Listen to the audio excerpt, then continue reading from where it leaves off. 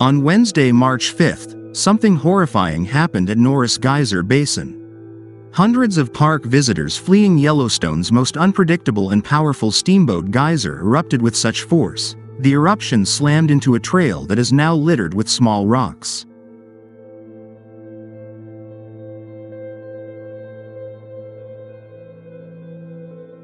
Steamboat Geyser is one of the most feared by park rangers because its eruptions are timeless, unlike the beautiful and predictable eruptions of Old Faithful. Steamboat Geyser's fury is so powerful that it shoots plumes of boiling water and rock fragments. Steamboat Geyser's current eruption throws hot soil more than 1,500 feet into the air.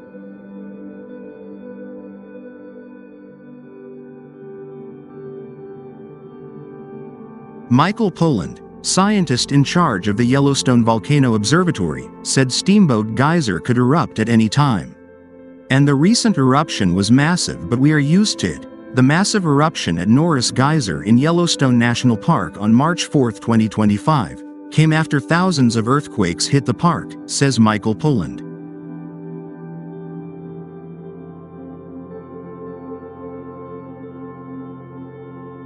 The quake was a magnitude 5.3. There is no doubt that an earthquake of this magnitude would trigger a massive eruption at Yellowstone like the recent one. Hundreds of visitors to Yellowstone National Park, especially the Norris Geyser Basin, have been evacuated by authorities.